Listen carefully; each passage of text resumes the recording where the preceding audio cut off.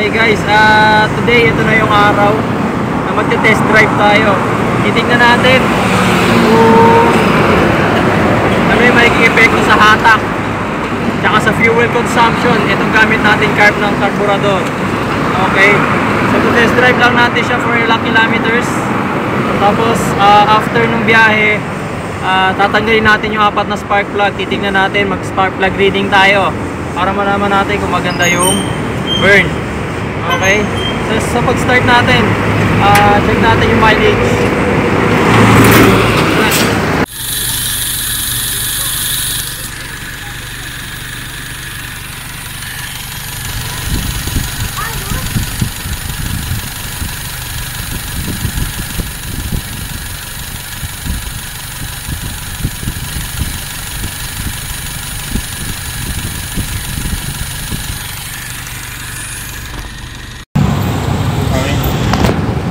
Okay guys, so magsisimula tayo sa 84. Okay, ayan yung mileage natin. Then 5 liters na gasolina. So titignan natin kung ilang kilometro itatakbuhin ng 1 litro natin. After ng biyahe na to, titignan natin kung makakatipid nga ba tayo gamit yung carburetor na yan.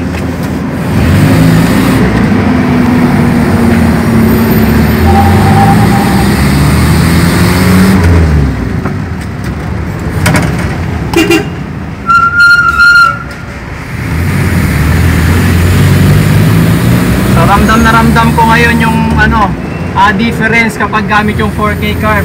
Kasi sa 4K carb, kapag ganong simula ng andar, yung arangkada niya maganda. Ito medyo nahahatak ako, nabibitin ako sa hatak.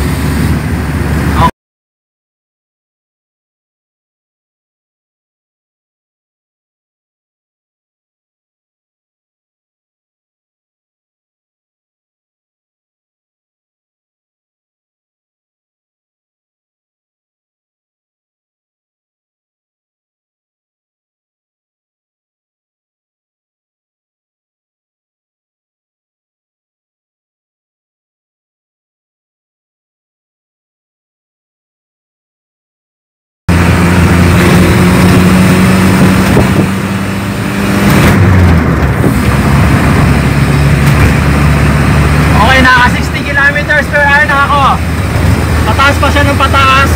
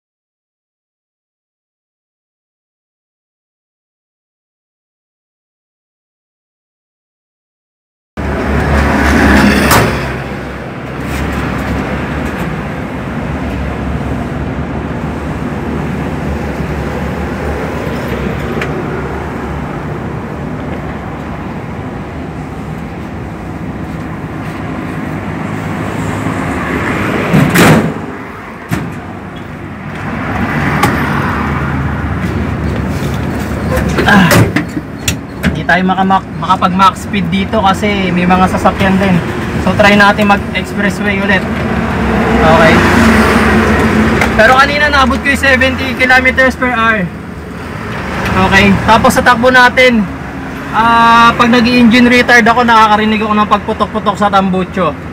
Okay, so indication yun na kinakapos ng hangin. Okay, so continue tayo.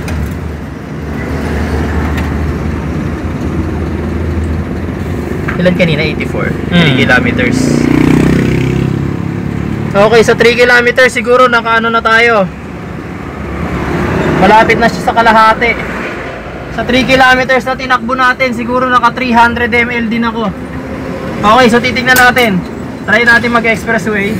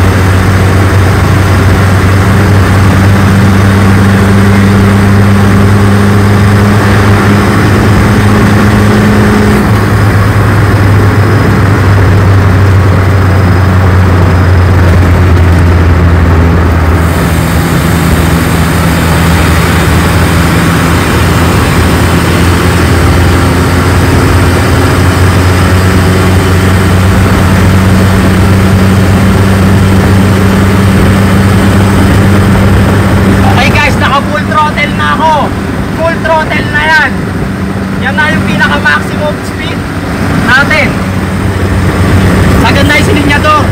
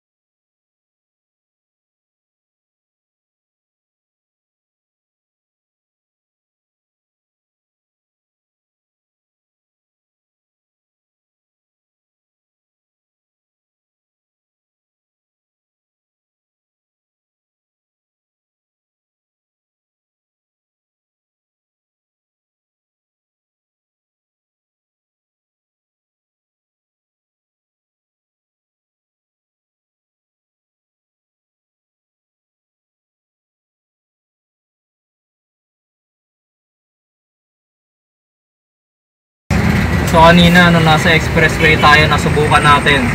Umabot tayo ng 90 kilometers per hour. Okay. So full throttle 'yon ha. Kasi kung hindi nyo man nakita na umabot ng flooring yung accelerator pedal ko, actually hanggang doon lang kayang hatakin talaga eh. Kasi maikli lang yung acceleration ng motor. Okay. So yun na yung pinaka max niya talaga, 95 kilometers per hour. Okay, so nandito na tayo sa Valenzuela City. Kanina nasa 84 to, so 92. Nakaka 8 kilometers na tayo. 8 kilometers. Ang gasolina natin nakagastos na tayo ng 1 litro. Okay. Pero ito yung catch dyan. Naglagay ako ng lalagyan kanina kasi para sa kaalaman ng iba, ang motorcycle carburetor may overflow port yan. Pag umaabot sa overflow level, yung level ng gasolina sa float tumatapon dun sa port na yon. So naglagay ako ng catch, bottle catch, para malaman natin yung mga tumapon na gasolina dun sa overflow port, ibabalik natin dito. Kasi yun yung talagang consumption niya. Kasi yung nag-overflow, of course hindi niya consumption yun. Dapat yung bumabalik sa tangke. Okay? So titignan natin maigi mamaya kung ilang liters yung tumapon doon sa may catch bottle ko. Okay? Tapos nandito tayo sa city. Medyo traffic. Okay, city na lang tayo dadaan. Ang titignan natin dito kung ilan yung magiging consumption niya sa city. So ngayon kung nasa 92 tayo, 92, malapit na rin yan mag 93. Okay, 4 liters. Titignan natin yung consumption sa city driving.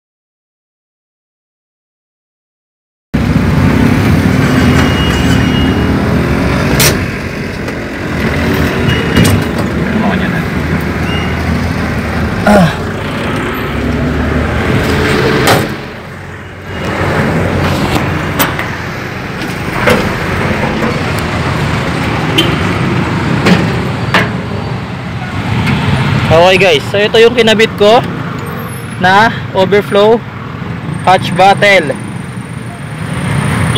Okay.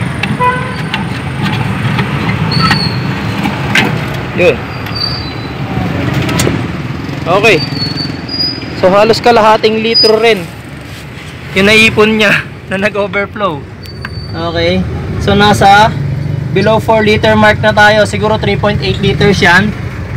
Nakaka 10 kilometers na tayo. So ibabalik lang natin tong nag-overflow na gasolina.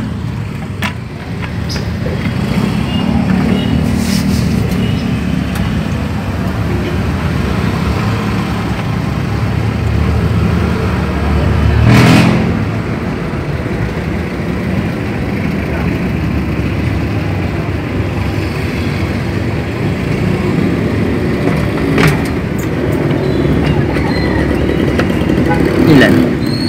Tayo mong mag-stable.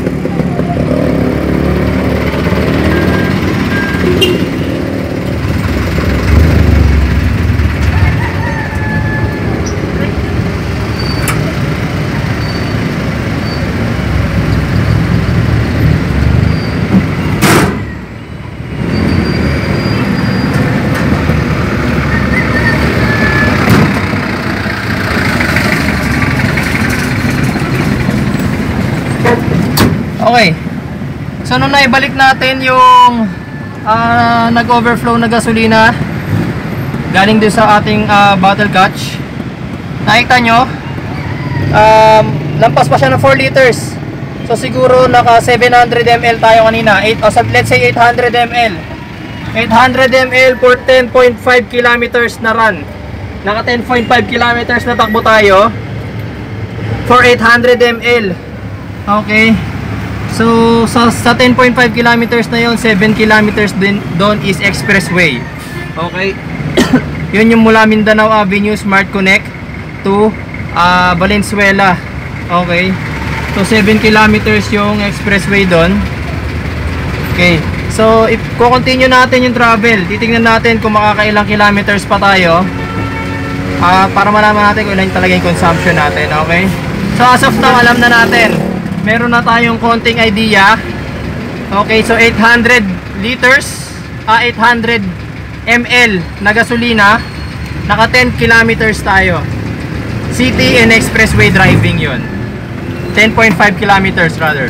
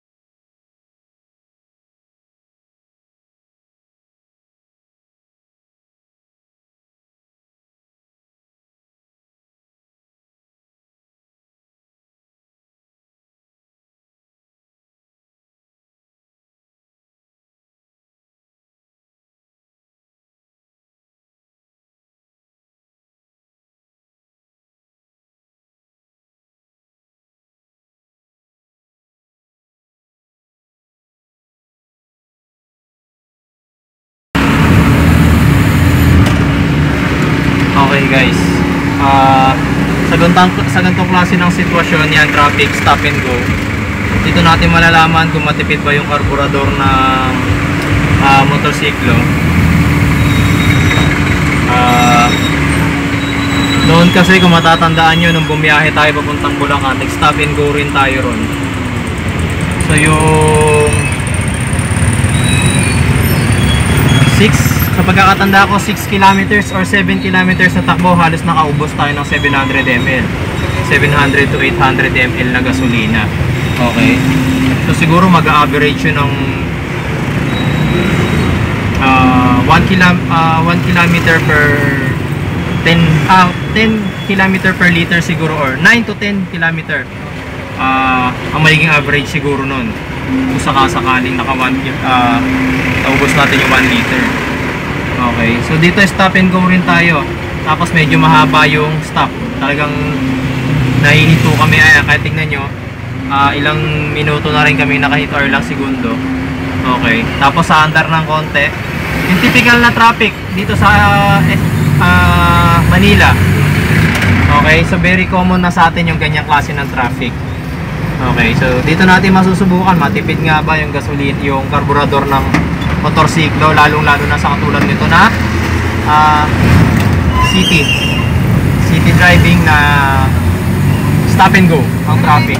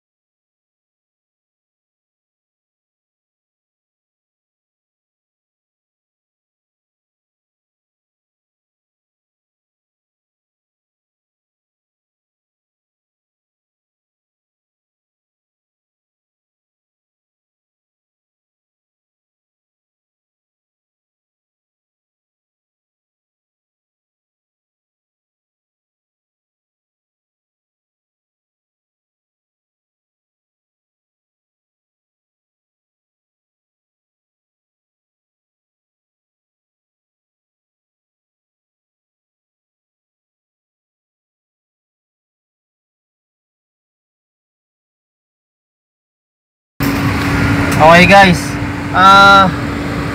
naka 4 kilometers pa lang tayo sa traffic. So mula kanina yung traffic na dinaanan natin, 4 kilometers lang yung tinakbo natin. Pero ang gasolina natin, naubos natin yung 1 litro. Ayan, nasa 3 liter mark na siya. Okay, nasa 3 liter mark na siya. Pinagilit ko yun. Ayun.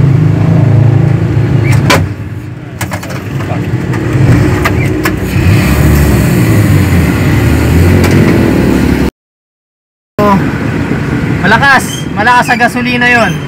Imagine mo, for 4 kilometers nakaubo siya na 1 litro. Okay, although yung traffic medyo malaking bagay. Okay, to be exact, that's 4 kilometers nga.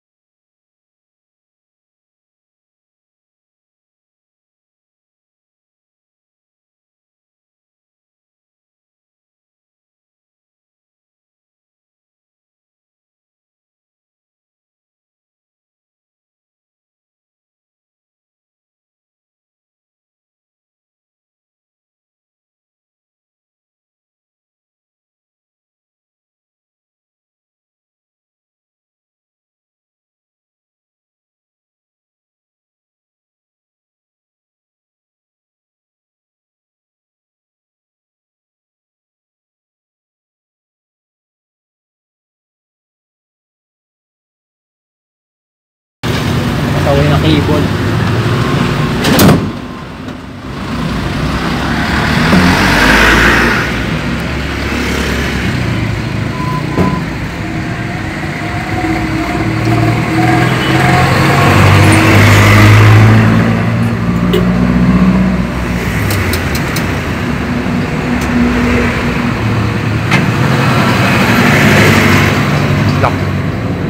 Meron ulit.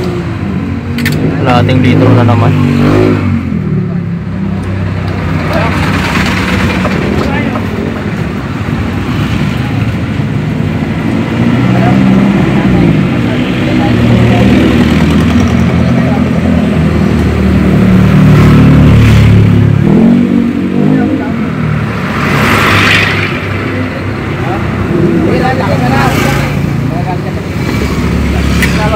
Balik 3 liters. Balik siya. 3 liters. Naka 2 litro na tayo. 2 litro sa 99. Mag 100 na ba? Oo, mag 100 na. So naka 2 litro tayo sa 16 kilometers.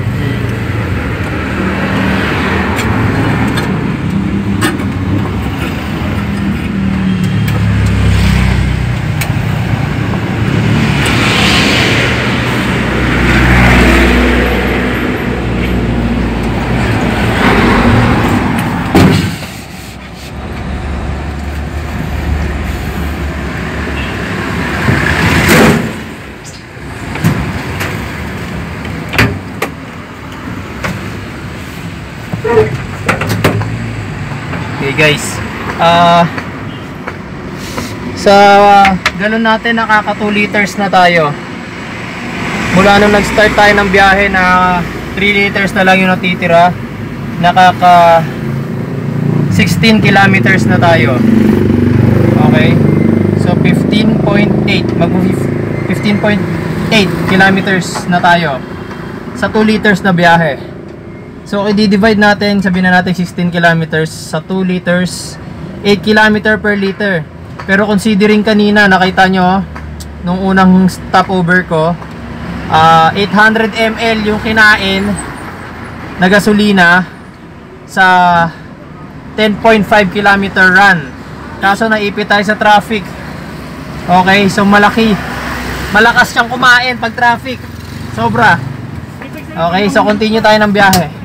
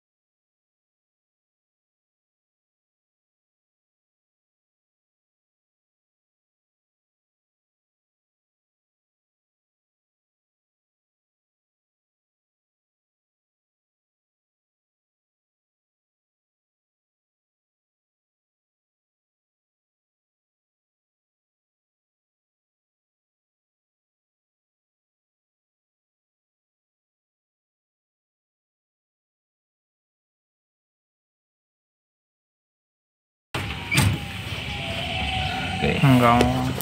Okay guys, andito na tayo sa destination natin. Okay. So, kanina anong nag-start tayo ng biyahe? 184. Ngayon 202, turning 209. Okay.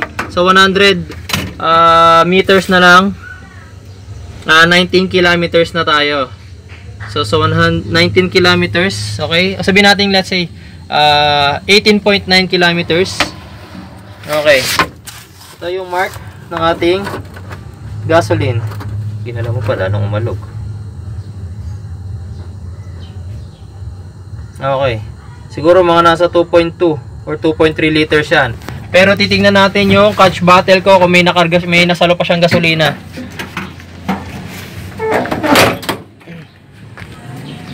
At pawakan natin.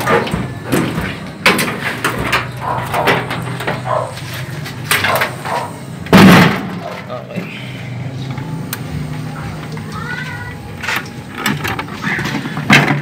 Okay.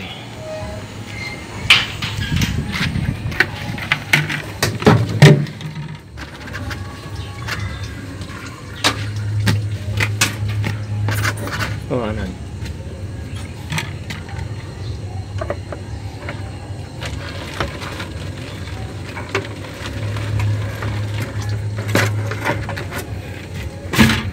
Okay.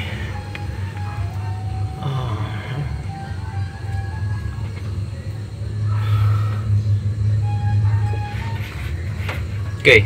So siguro mga nasa 2.4 liters 'yan. Okay, sa buong biyahe natin 19.9 kilometers. 19.9 kilometers. No. 18.9 kilometers pala. 18.9 kilometers para sa 2.6 liters na consumption.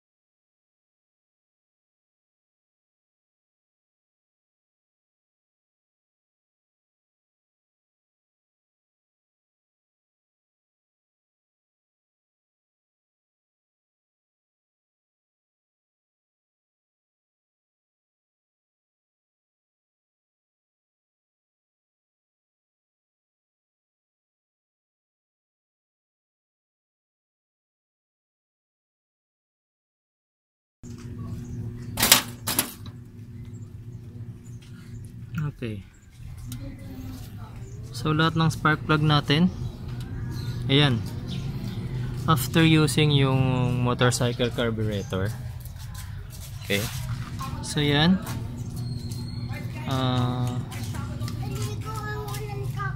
yan yung tip ng ating spark plugs. So hindi siya rich, kasi kung rich mixture kulay black. Okay. Hindi rin siya lean, kasi kung lean naman gray or white. Okay. Okay guys, so tapos na yung ginawa nating actual test drive dun sa owner ko gamit yung motorcycle carburetor. So for the final conclusion,